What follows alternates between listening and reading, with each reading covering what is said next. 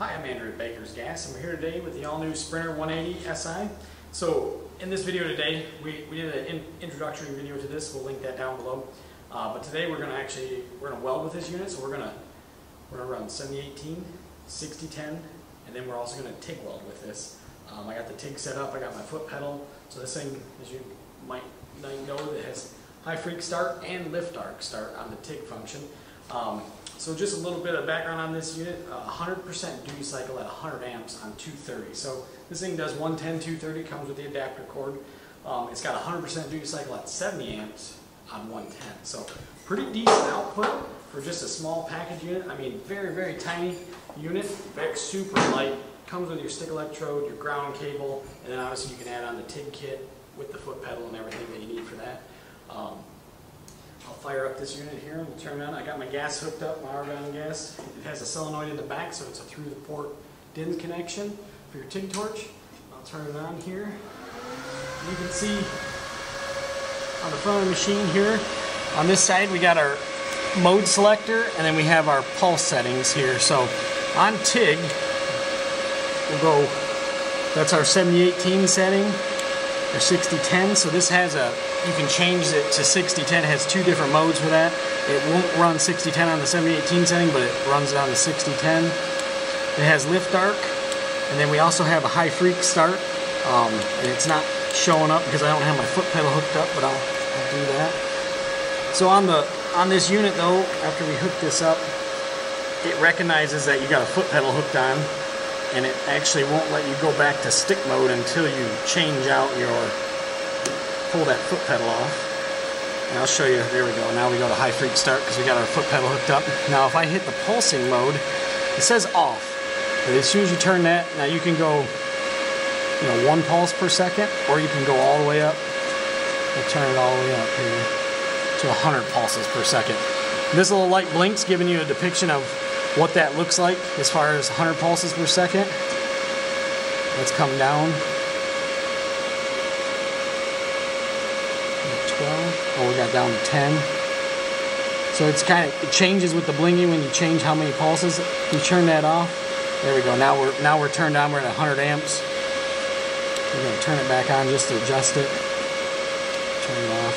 So basically, you can toggle through there. But like I said, when that foot pedal's hooked up, it only lets you go between the two. Let's give this thing a shot. I'm going to try it on 7018 right now. Just let it run. I got some Excalibur rod, and then I got some red brick rod 6010 that we're going to try as well. Let me get suited up and give it a shot. Alright, so I got some 7018 here. We're going to run it at 120 amps. We're on our 7018 setting. Let's give this thing a shot here.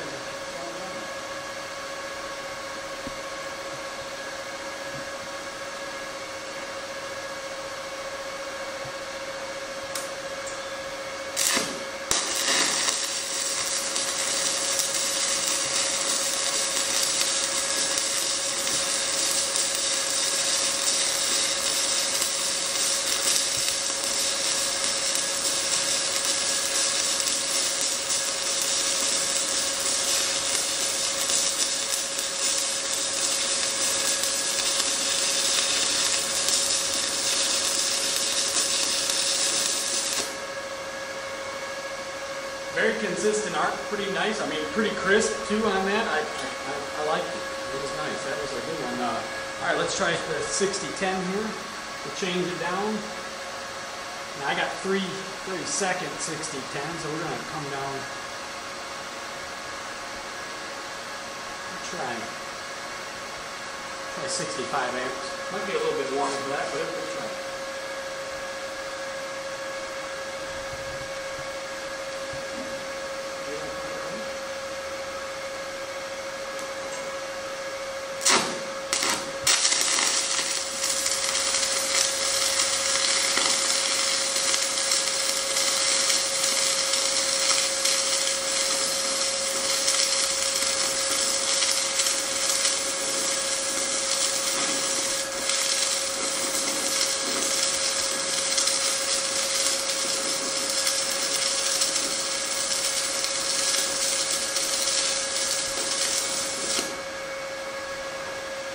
Very, very nice. Dug the entire time. Super crisp. I mean, it ran that 6 and 10 really, really well. That was about the perfect setting on that smaller rod too. Super nice. I put my chipping hammer here and I'll chip that off. And then we're gonna sit up here for TIG. Got my TIG torch all raised up, so we're gonna give it a shot on the high freak, see how it welds, and then I'll turn on the pulser too. Try that out. All right, so we got our TIG pedal hooked up. We got it on high freak. I'm gonna try 100 amps on there. We got some 14 gauge. It might be a little bit too hot, but we'll throttle it back with the foot pedal here. Give it a shot.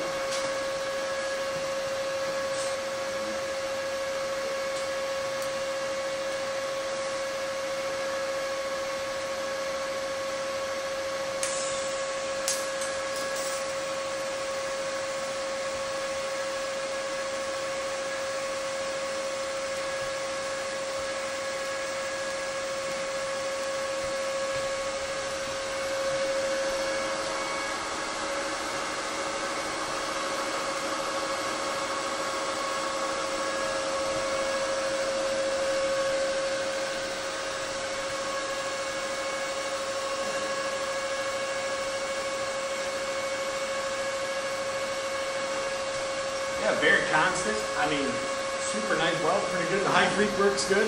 Let's just turn on the pulser real quick, and we'll see what we can do with that. I'll turn it on. I'm just gonna try 2 pulses per second. See how my light's blinking? So that's what's showing me how many pulses per second we're gonna get. Let's try that and we'll give it a shot.